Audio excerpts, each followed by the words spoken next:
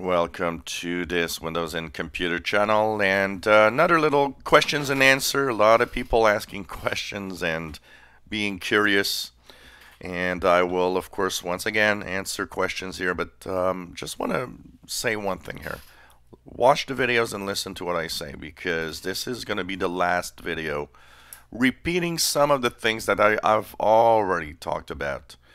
But that's because a lot of you are not really watching and listening to what I say. So, okay, first question that I get: how come you've got the April 2019 update? Where did you get it? Well, it's because this is the Insider build 18362. I am a Windows Insider, and this is known to be the official April 2019 update. So, I got it because I'm on the Insider program, and the Insider program delivers this build. Now, we are, of course, still wondering there. Everything's possible with Microsoft. There could be another build, but one thing for sure, that even if there would be another build, one of the things for sure is that there will be, the features in everything in it will be the same. There won't be anything new. What you see here is what you're getting on the April 2019 update. Second, why am I not getting it? I check Windows updates and I don't see April 2019 update or whatever showing up, because it's not released yet. It's not officially released yet. We don't know when it's going to be released. There's still no official date announced. So don't check for it, or don't ask me for links, or don't ask me for anything. I will not provide anything. You see it here, you'll get it when you get it, and that's it. I find it interesting, a lot of people kind of being obsessed at having the latest version and wondering, why do you have that version? Well, it's, being an insider, and that's it. And everybody can be an insider. Everybody can turn on the insider rings and decide to be an insider, and that's it. It's not a secret. It's not nothing that is mysterious. If you would activate insider programs or insider builds within Windows 10, you would be there.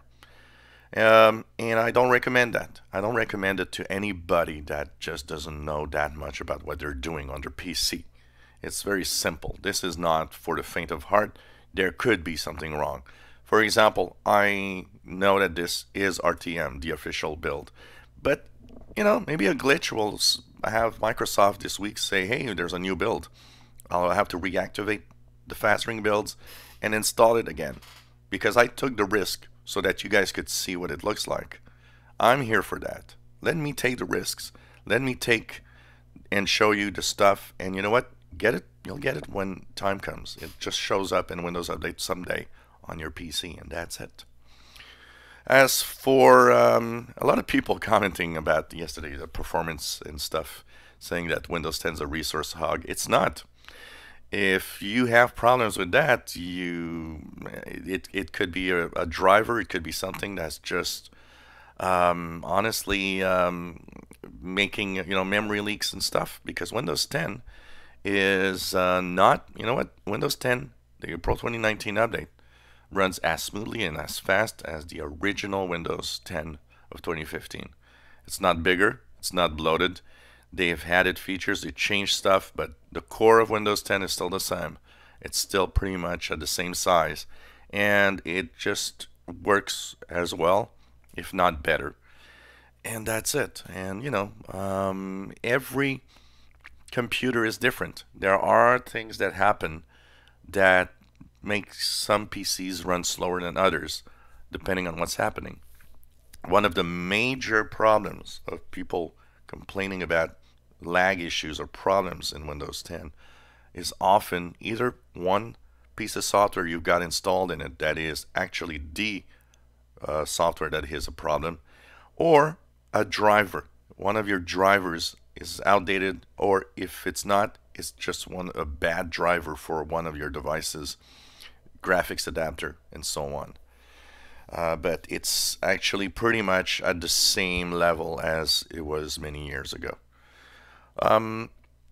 Concerning the Windows, so the April 2019 update, of course, a lot of people say, well, how do you know this is a real deal? Well, it's been 2 weeks without any updates. So we're kind of thinking that this is a real deal for that.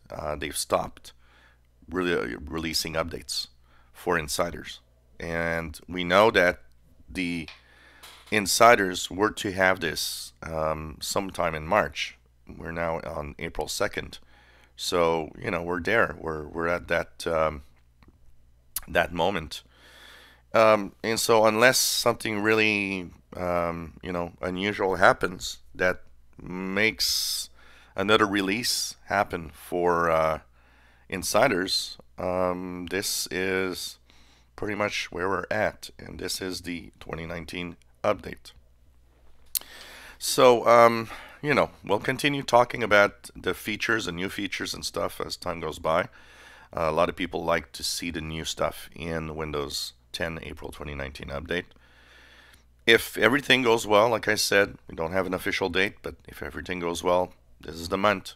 At some point, we'll have it.